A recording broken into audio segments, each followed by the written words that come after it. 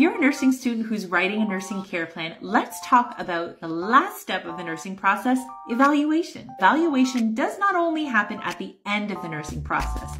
In fact, evaluation is something that happens continuously throughout the whole process. Basically, anytime you intervene, anytime you do an action, you evaluate.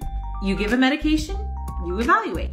You turn a client every 2 hours, you evaluate. You run IV fluids, you evaluate. You get it? Think of it this way. Evaluation is like another assessment. It's a reassessment, if you will.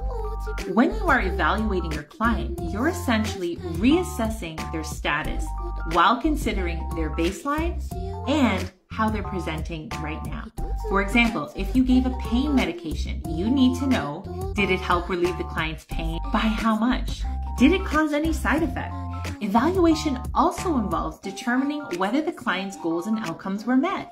Sometimes you and the client will need to set more achievable and smaller goals in order to meet the ultimate goal. For more tips on how to create nursing care plans, follow me here and go check out my YouTube channel. The link is in the bio. See you there.